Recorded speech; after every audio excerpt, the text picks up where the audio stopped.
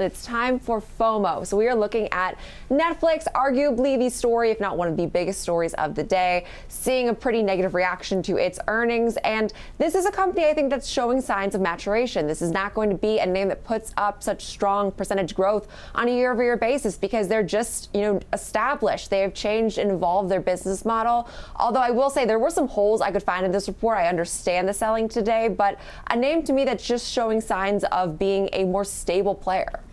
Yeah, they pulled the ace out of the sleeve, the rabbit out of the hat, that kind of final move with the password sharing crackdown and incentivizing individuals to sign up that maybe weren't already signed up before. We've gone through this so many times, but the conversation couldn't be more in line with Tesla, which is, they're maybe having more people buy cars, or in this case, more people signed up for the service, but they're making a little bit less money on each one of those signups. Down the line, maybe more ads integrated, potentially continued price hikes, and working on getting the cost of creating the content or getting content on the service down is the story for Netflix. So that's okay. That can be good news, but it's maybe going to garner a different type of investor. Maybe it's not going to be the high-flying stock of yesteryear going forward. Maybe it'll be a little bit more of a cash flow generator. Again, not a bad thing, just different. But we're not quite there yet, Jenny. We're in this transition, this transitory phase between the two. And I think that makes investing and trading in this name potentially a little bit more interesting. But you're going to go through the numbers and talk to us a little bit about what we heard. And I think there's still a lot to like about this report.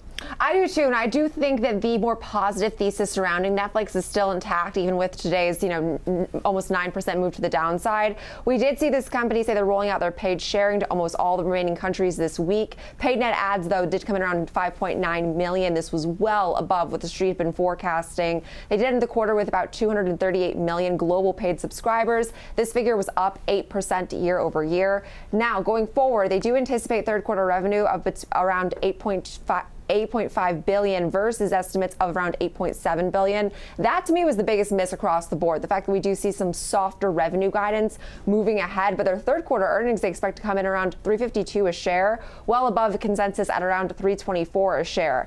Now, this name still fairly loved by the street analysts that cover it. We do see 11 buys, 20 holds, 2 underperforms, and 2 sells in Netflix here. The average price target, though, I thought was so interesting into this earnings event. It is around $420 a share right now. So even priced into this earnings event, we were expecting some weakness, at least in terms of gauging the analysts' 12-month price targets. They did not see further upside in Netflix's shares, which I thought was so interesting. A name that has had a really banner 12 months, now up about 47% on the year, and pacing for its biggest percentage drop since April of 2022, but still up 104% from its low. So like you said, I think trading this name going forward is going to be a little bit difficult here because it's restructured itself. It's a different Netflix than it was a year, 2 years ago, and now it is able to post growth, just not the same degree of growth we know from Netflix. And this is easily the most negative reaction we've seen to Netflix's earnings all year long, Alex.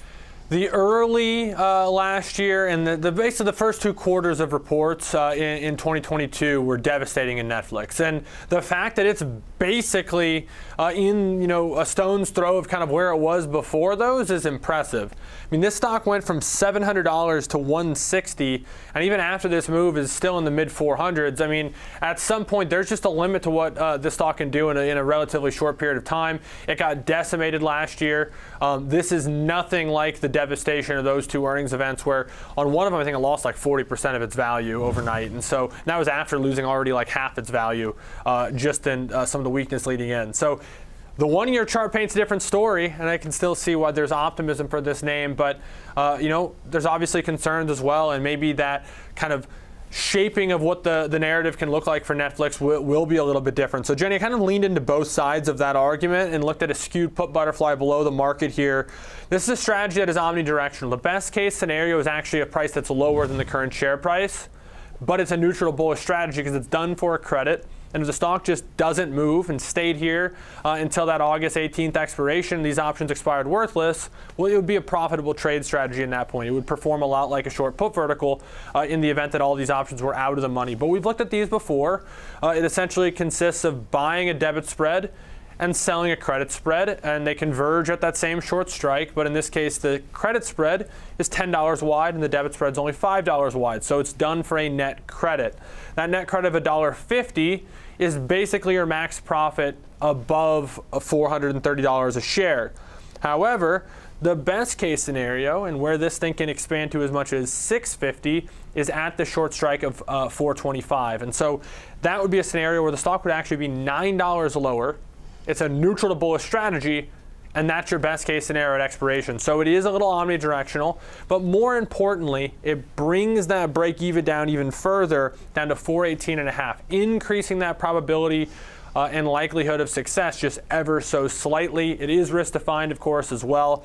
Limited to 350 in total risk. That takes place below 415, which is the final long strike below the market on the put side there.